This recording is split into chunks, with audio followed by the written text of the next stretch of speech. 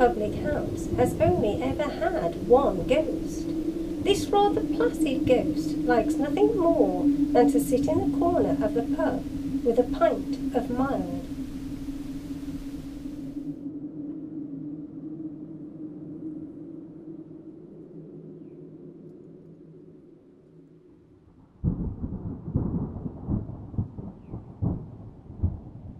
Not all ghosts are there to scare us. In fact, some are just continuing to do what they used to do in life. The following story, it could be said, is evidence of this.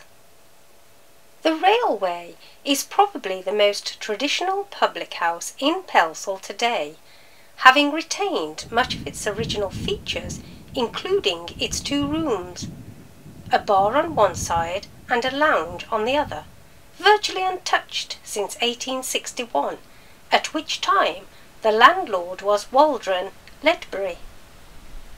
The name of this public house derives from its close proximity to the once adjacent railway line.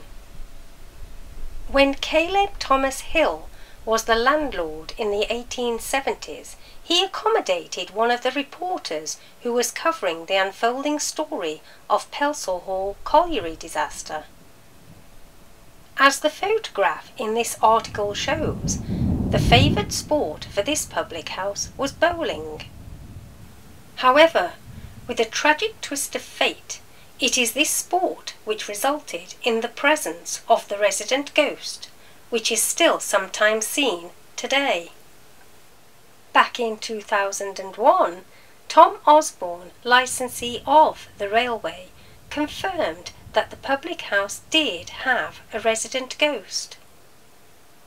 What made the ghost at this public house very interesting was that it was believed to be the ghost of a man who was known from the recent past.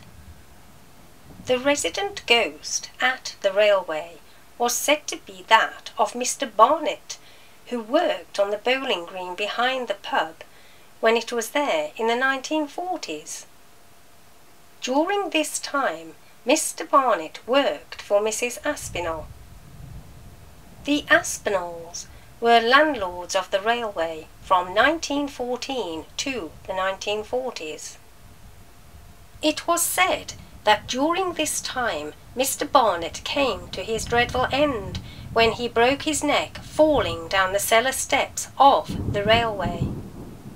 However, despite the tragic end to his life, it appears that Mr. Barnett does still drop in to the railway for a quiet pint.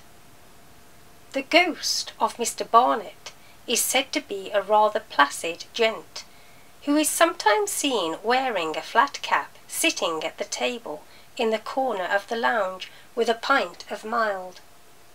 You may have seen him. The railway was his local during his lifetime, and now it appears in the afterlife too.